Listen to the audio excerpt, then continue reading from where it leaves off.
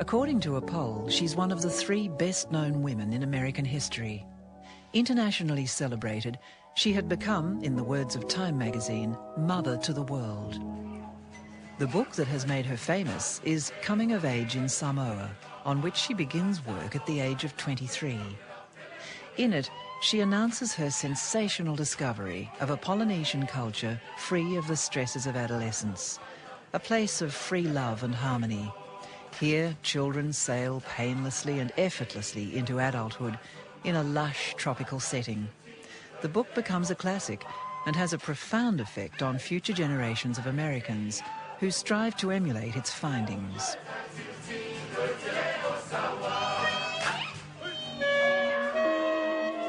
In 1940, another 23-year-old, Derek Freeman, arrives in Samoa aboard a banana boat out of Wellington, New Zealand. He is a fervent believer in Mead's Samoa, whose account he has read and reread. He's taking up his new post as a schoolteacher in Apia.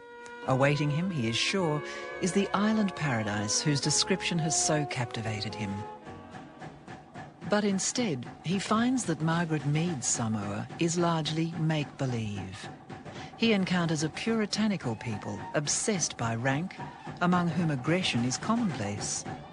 After collecting evidence for 40 years, he publishes his refutation of Mead's conclusions, an academic bombshell. The result is the greatest controversy in the history of anthropology. Coming of Age Samoa was a classic textbook for undergraduate teaching. Millions, who knows, 5, 10 million Americans may have read that as undergraduates in universities. And of course it was taught to them as being true. And then along comes Derek Freeman and says it's all false. What Derek did, you see, was a double whammy. He didn't just attack it in a theoretical way. He attacked it in the person of the goddess, of the super celebrity who had made anthropology, who was the symbol of anthropology to the world, and who was the prime promulgator of this doctrine to the world on behalf of anthropology. So he did a thing that was doubly bad. He didn't just say, you know, this religion is theologically problematical. He said God is wrong. Or rather, in this case, the goddess is wrong. She couldn't be, you see. One of the leading anthropologists came out immediately after the first word of Derek's book was out and said, I haven't read the book, but I know he's wrong. That's a bit depressing in a field that thinks it's a science. The controversy of nature-nurture was an important one which should have been dealt with in his book, but wasn't dealt with because he was so interested in ruining the reputation that Margaret Mead had built on her Samoa work. I think that there was a kind of spirit of, oh boy, let's do some debunking. That'll be fun.